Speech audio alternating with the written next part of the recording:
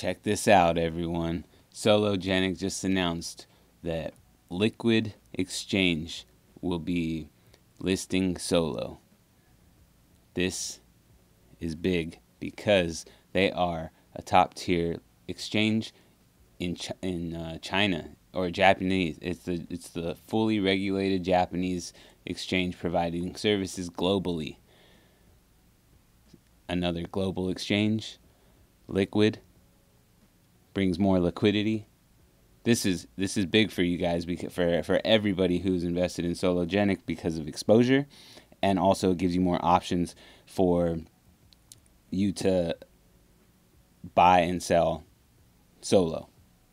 It makes it easier for new entrants to come into the market and buy and sell Solo. XRPL tokens, Solo was one of the first ones, if not the first one, and that was on the Decentralized exchange. And it was really hard for people to get to it.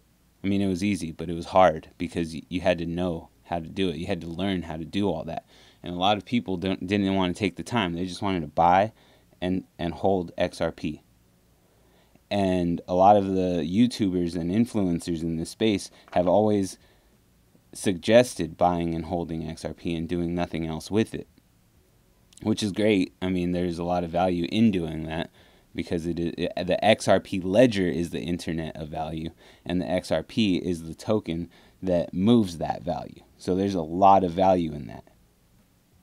And now you have the Sologenic, which is on the XRP ledger, and it's becoming a super asset just like XRP, which is going into all of these other exchanges. It's about to be doing these snapshots with Corium, so they're going to be building their own network.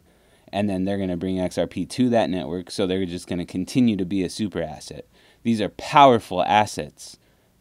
They are going to be doing wonderful things in the future. There's no way they're not going to be able to.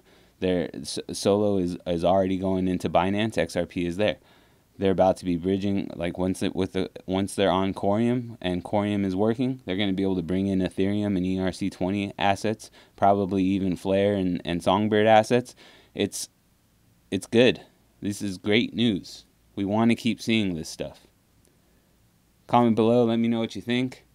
What exchanges do you think are coming next? That's probably a good question to be asking right there.